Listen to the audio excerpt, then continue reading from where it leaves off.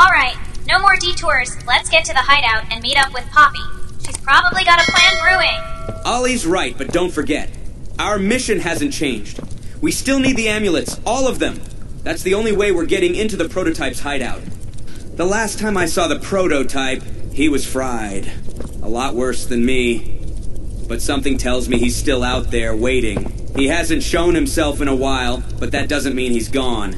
We need to be ready for him. Yeah, ready sounds great and all, but we're gonna need some help. New allies wouldn't hurt right about now. Let's get back to the lift I used to get here. It'll take us to the next stop. There's one amulet left in this area.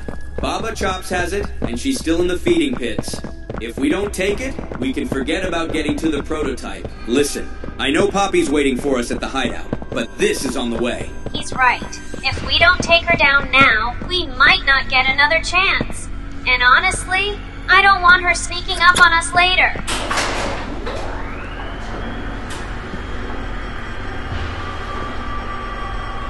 I bet you're wondering where I've been all this time.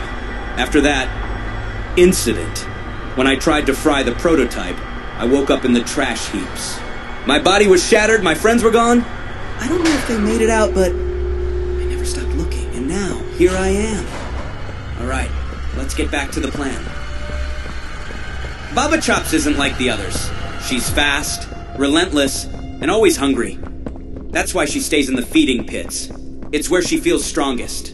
Honestly, I'm surprised she's still alive. With the way she devours everything, you'd think she'd have run out of food by now. But somehow she keeps going. Smarter or more dangerous than we thought. Well, look at you, Ollie. Didn't know you had it in you. Lifting that door like it's nothing. Maybe I should let you carry me next time. Hey, it's all in the arms. And maybe a bit of adrenaline. Whatever it is, remind me not to get on your bad side. Well, well. What a charming place. Looks like this is where they locked up the troublemakers. Tell me, Ollie, have you been here before? Nope. First time for me. Huh. I wonder where all the prisoners went. Or maybe I don't want to know. Whoa! Look at all these cells! It's like they plan to lock up half the factory! What do you think, Ollie?